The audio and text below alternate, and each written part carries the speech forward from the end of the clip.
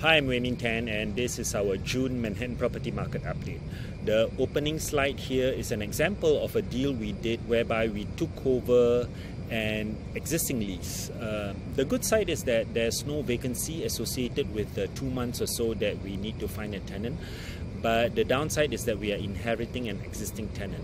That's okay, because we would do due diligence to make sure that the tenant has been paying on time, and we will review the tenant's credit history and so forth. We did the due diligence.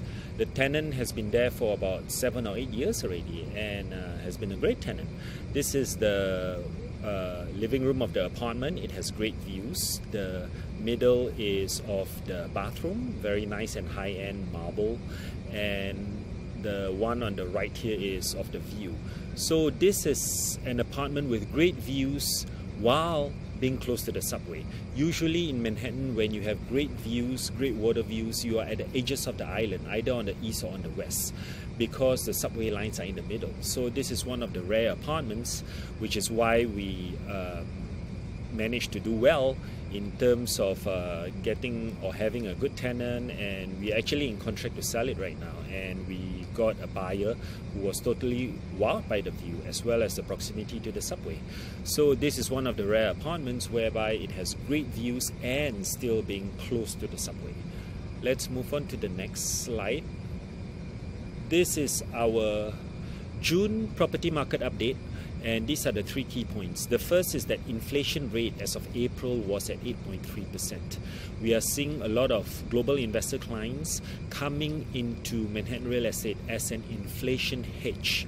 It's because Manhattan is one of the most stable real estate markets in the world, and in one of the next slides you'll see that while the April inflation rate was at 8.3%, the April average rents for Manhattan was up by 32%. The second point here is that supply is increasing, which is providing a bit of relief to buyers, but it is still a seller's market. And the third point here is rents have been going up, so it's great to be a landlord right now. This is the slide that shows the historical inflation rate, and in April it was at 8.3%, and in March it was a bit higher, it was at 8.4 or I think 8.5, but we are at a 40-year high right now. Back in the late 70s and very early 80s it was in the teens, but right now we are at a high. Prices are going up.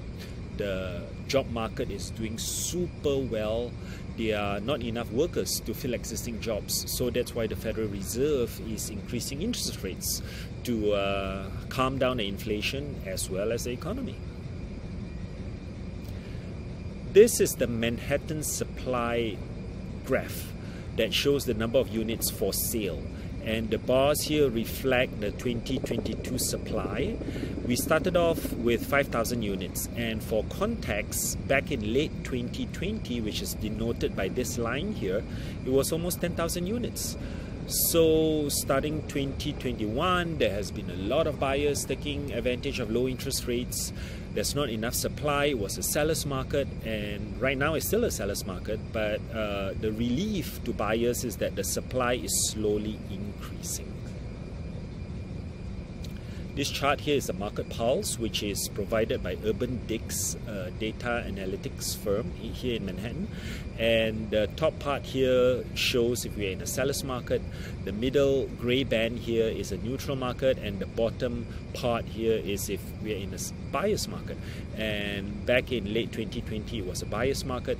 Then from 2021 onwards it became a seller's market, and right now it's still a seller's market because we are here, but it is less of a seller's market compared to probably about 6-9 months ago.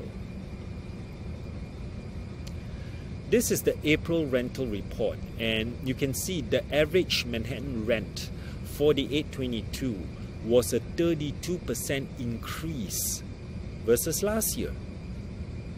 It's a huge jump, and we are seeing that for all our landlord clients' apartments as well. We have been increasing rents by anywhere from 25 to 30%. Why? It's because people have to be back at the office.